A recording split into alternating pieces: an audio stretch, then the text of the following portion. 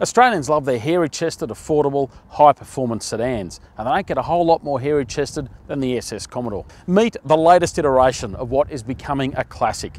This one is the VF, the successor to the VE Commodore.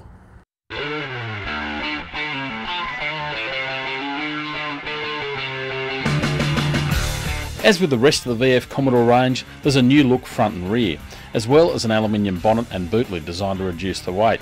More on that in a minute. But there's still enough of that leery look to let everyone else know that your Commodore is a bit faster than the neighbours, and it's capped off by a set of quad exhaust pipes. Today I'm down at the Holden Proving Ground south of Melbourne to give the SS a thorough workout. The whole SS formula hasn't changed one bit. Big stonking 6-litre V8, plenty of grunt, obviously in a big Commodore body.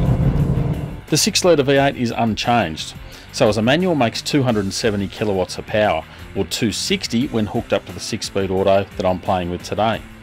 So while the V8 itself isn't changed, the car is, all because it's that little bit lighter. So Holden reckons against the stopwatch, this car will go a fraction quicker. And of course, being a V8 and rear-wheel drive, if you want to, you can have a bit of fun. As well as feeling a lot more upmarket inside, it feels a lot more mature to drive. For a big heavy car that will comfortably suit as a family sedan, the SS is a pretty impressive bit of kit. Plenty of grunt and amazingly capable through the bends. Now, one thing with the VF is the steering has changed from hydraulic to electric, and they've also moved away from the variable ratio. So now tip it in, the same level of steering response no matter where you are within the wheel turning movement. So it's still not one of the sharpest cars when it comes to initial steering response, but it doesn't shy away from a corner. The SS is also really well controlled over bumps, so yes, it grips through the corners, but throw it at a few bumpy bits and it sits down pretty well. Reasonably comfortable and also recovers really quickly, so second grade Aussie roads, not a problem. Holden's also done a fair bit of work with the brakes, so stomp on them.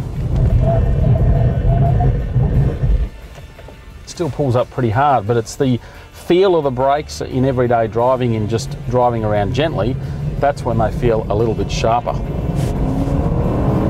Gives you another chance to give that V8 a bit of a footfall as well.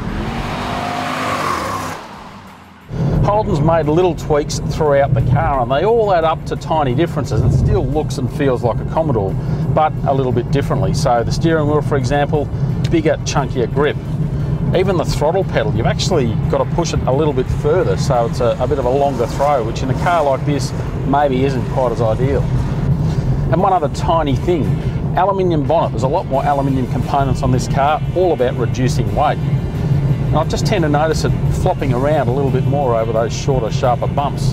Now, of course, part of the whole SS formula is looking a little bit leery on the outside. Inside too, there's hints of that, although really it's a bit more classy these days. A faux carbon fibre look, some different materials, sort of a leather look on the dash, so it all looks fairly upmarket, but still with just enough little red touches and other bits and bobs to make it stand out. One of my favourites are the seats.